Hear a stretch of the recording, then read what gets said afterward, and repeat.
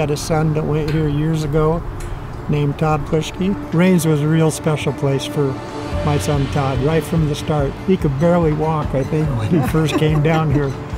Before the age of 1, Todd had 11 major surgeries. When he came to Reins, there was so much within the exercises that the horse provided to help him gain muscular strength, mental strength. It helped him grow and develop tremendously.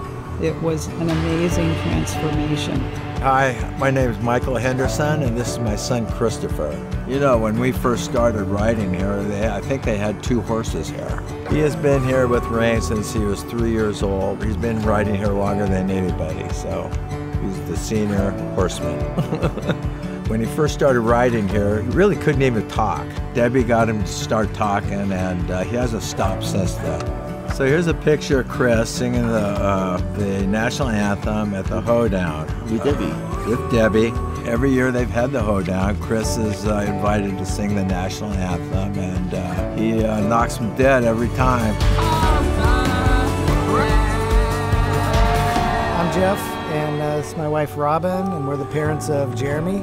Reins has been part of our family. Part of our family for many, many years. We were told by his neurologist that Jeremy may never be able to walk. When we first showed up, couldn't even sit up on the horse, but the care that the volunteers took to guide him through those lessons early on, he progressed along the way. And one day he just got up and started walking and hasn't stopped. All because the hard work and what goes on right down here in these gates. And Jeremy really connects with the horses. This definite connection. It's mind-blowing, really.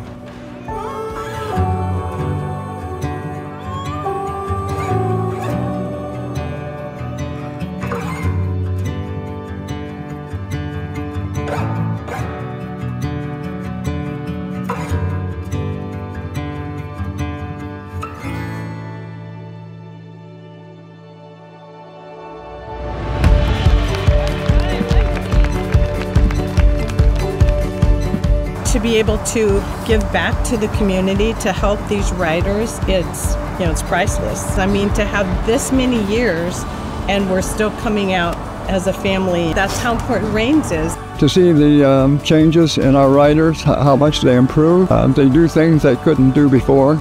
It's overwhelming. It is. You know, if they can push through that situation, then you can push through whatever it is that's in front of you.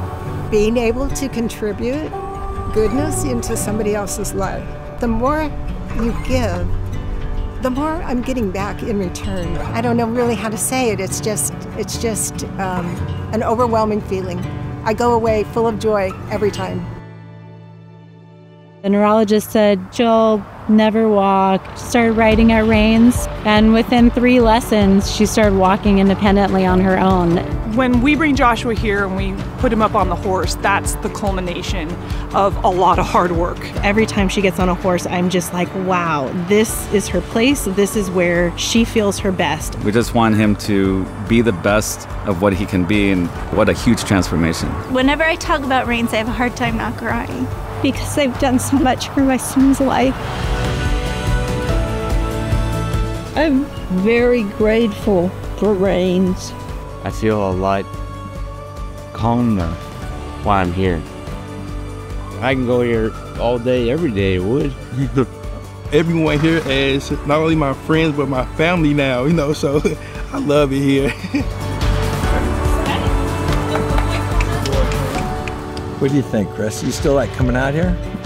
I love it out here. Okay, that's good. Once you come here, you will love it and you'll never leave. Forever. Yeah, we had great memories of Reins and Todd. He came alive the minute he stepped foot onto the grounds. It was his favorite place to be. It was our second home. Our story starts here.